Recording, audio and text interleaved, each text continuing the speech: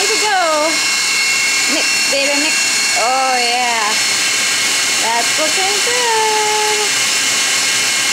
That's looking really good. Angel food cake. Got all my special pan. Probably can't hear anything I'm saying. Yum, yum, yum. Perfect. So we're in my living room now, and my husband helped me ring up my spring bins. These are the bins that I store all of our spring decorations in. And I'm just going to, decorate a little bit today. I might not put all of my Easter stuff out yet because it's still March, and I usually wait until April when Easter is this late. But because I'm having the party, I'm going to put some things out, and then we'll bring all the bins back down to the basement. So none of this will be out here. But I did already go ahead. He helped me put the leaves in this table and also the table in our, breakfast area. And I put the table pads on, and then I'm going to put out the tablecloth and make sure it doesn't need ironing. Hopefully it doesn't. These are great because these are like microfiber ones that I got at Bed Bath & Beyond, and I have them in different colors for different holidays. And they don't really need a lot of ironing. Maybe once in a while I'll even like throw the iron over it, just really gently over these table pads, which are thick and reinforced, and I've never had a problem. So that's that. And here's Winnie. There's Winnie. Hi. Hi, baby. Are you ready for the party tomorrow? Are you ready for the party tomorrow? Hi. Oh, Mommy, you love me, Mommy. Oh. She doesn't like it when I'm preparing for a party because I pay absolutely no attention to her. Life is so hard. You're so fluffy. Very fluffy today. Day after a bath. Fluffiest day of the week. Say hi, YouTube. You're so cute. So I did keep this party in mind when I was shopping, obviously, yesterday. And I bought, chips and crackers and pretzels and little snacks and such. And I just kept them out in my little kitchen basket, along with some extra bags to send people home with food, so they can like put their containers and baggies of stuff in a big bag. And I'm just going to keep that in here, and then, either today or early tomorrow morning, I'll put those things next to the containers I want them to go in, and I've kind of like put everything out on my kitchen table. But I'll show you guys that when I do that. I don't know if some of you guys have watched my fridge tour, but that was my fridge on a regular basis, and this is my fridge one day before a party. So you can see it's a lot more full, and I've kind of rearranged my usual place where I keep my food to either relegated it to the top or the bottom so I could fit everything in. But I have on this shelf a lot of things prepared already. I was smart and bought a prepared fruit salad. I have all my veggies prepared for my veggie tray, and then I have my cheese prepared and the hummus I'm going to put on my veggie tray. So that's all ready to go.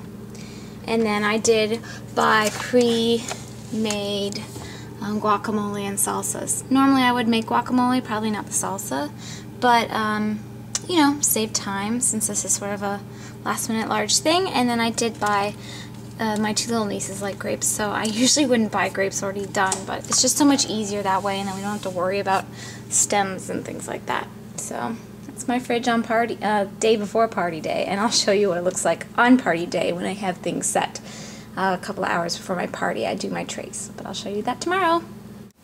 So I'm multitasking, filming while making Rice Krispie treats while my angel food cake cooks. Just put in my jet puffed marshmallows, very important, to my melted butter, and now we must stir. I can't leave the stove really very long during this process, so I figured I'd talk now. As good as time as any. But that's the thing with being organized with your time. Multitasking is kind of important. And I don't mean like doing 5 things at once. I mean using the time in between, like, oops, sorry, hold on. It just means I have to check my cake. And, oh, it's rising nicely, so that's good. I'm going to put this in 435. No. bunch of numbers. 15. Let's do, yeah, 15. Okay. Anyway, as I was saying, sorry about that. You know, I didn't attempt to make the Rice Krispie treats at the same time as I was making the cake. When I was making the cake, I was focused on making the cake.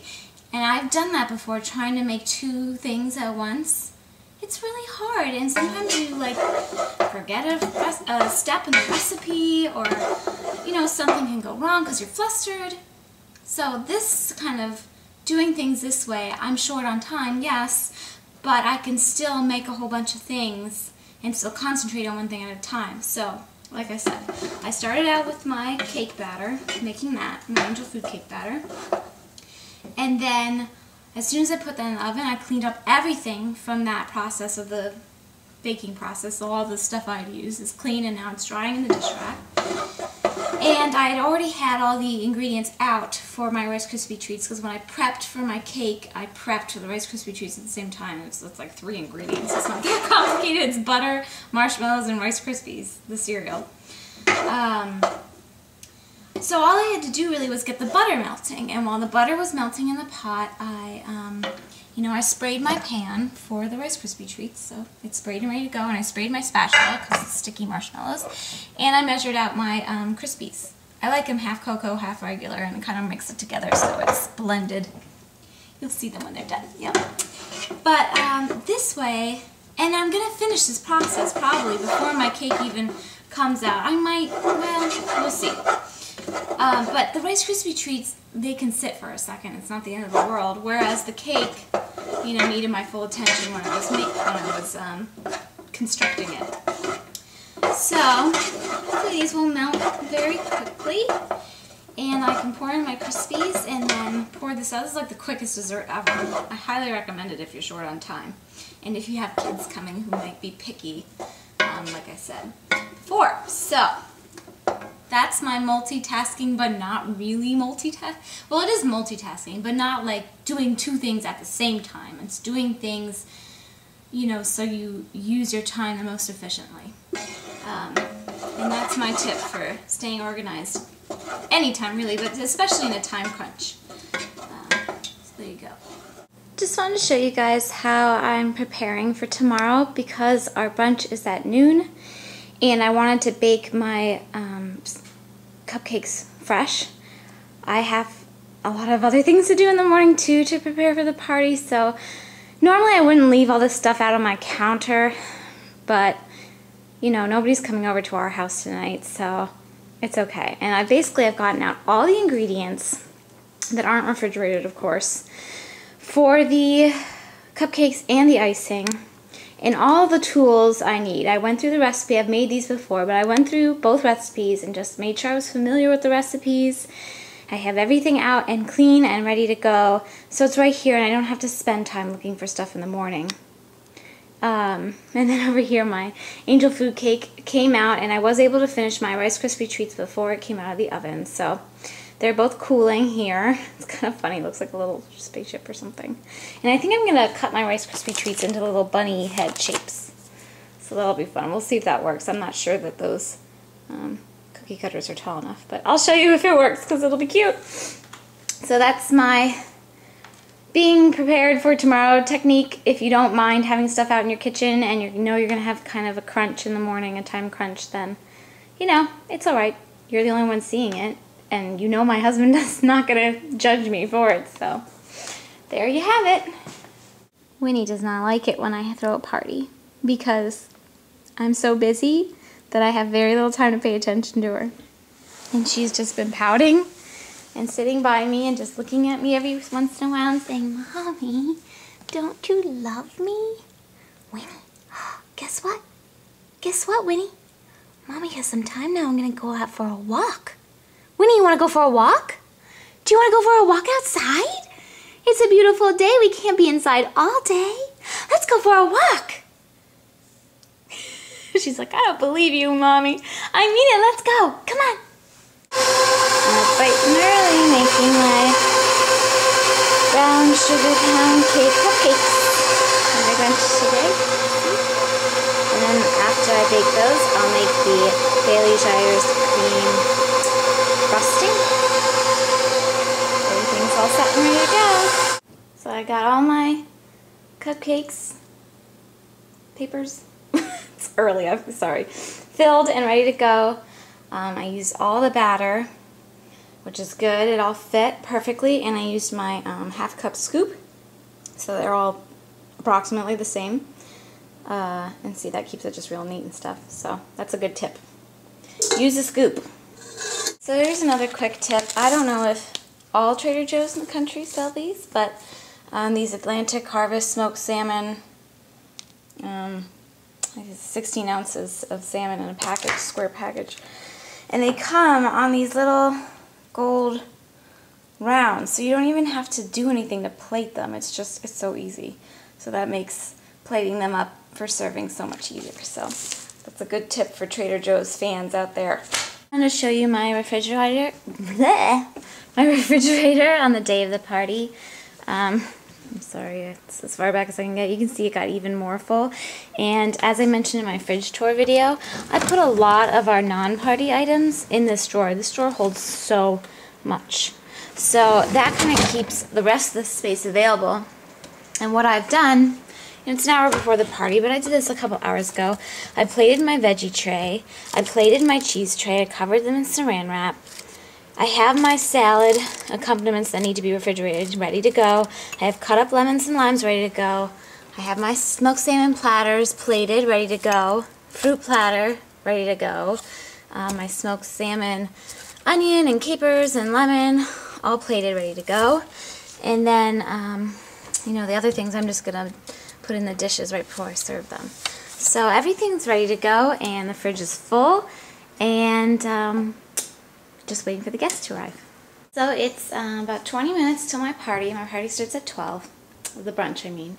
And I just want to show you that I'm all ready now. I just have to get out the food for appetizers that's cold, but I'm going to wait until about 5 to 12 to do that, 10 to 12, because it's just all ready to go. I just need to take it out of the fridge. But I have my oven preheated for the quiche. I have the quiche out here coming up to room temperature. And I've cleaned up my kitchen. I have extra bagels ready for cutting in the corner, and in here are my washed tomatoes for my salad. And then I've pretty much set up the buffet, minus all the food, of course, because I'm not going to put out the food until about 12:30. So I have, you know, my to-do list notebook. Those are little tumblers for my nieces. These are going to be what I put the guacamole and salsa in. But I have set up my hot plate warmer. I can never remember what this thing is called. And I have labels for the quiche so people know what they are. And my salad bowl's ready for the salad. I'm going to put the cream cheeses on there and the other accessories on there. And I'm going to put the salmons out in the blank spot. And then I have my bagels cut and ready to go, and my utensils and napkins. And then over here you can see I've already laid out my dessert. I like to have dessert out for the whole party. I like to kind of show it off. But there's my cupcakes. They came out so good. I had one. They're delicious. And these are little Rice Krispie treats that I'm going to leave in for a little longer in this bag. But I've cut them out in the shape of bunny heads. And then my coffee table has some of the things on it. Obviously not all of the appetizers are out, but all of the things that need to be out right now or could be out. So the cheese needs to come up to room temperature, so that's out now. I got that out about 10 minutes ago. And I have like the chips and the pretzels and the crackers out because those are fine. And my table is set and ready to go. Sort of an open, casual thing so people can sit wherever they want. They can sit at this table or... Oh, and I'll just show you on the way. I always do this. I put extra rubbish and recycle bins out with signs so people know. I do it every party. There's Winnie. She's ready for the party in her cute bow. Say, I'm ready. And then come into my living room, and this table also set. I just have to light my little candles, which I will do after I finish filming. and I opened up our bar, which is usually closed. And you know, I don't know if people are going to want to drink or not, but I just like to leave the option. I always have a big pitcher of water, a big thing of ice, lots of cups, and then there's wine and beer in the fridge, and if they want anything else, they're welcome to it. And that's basically it.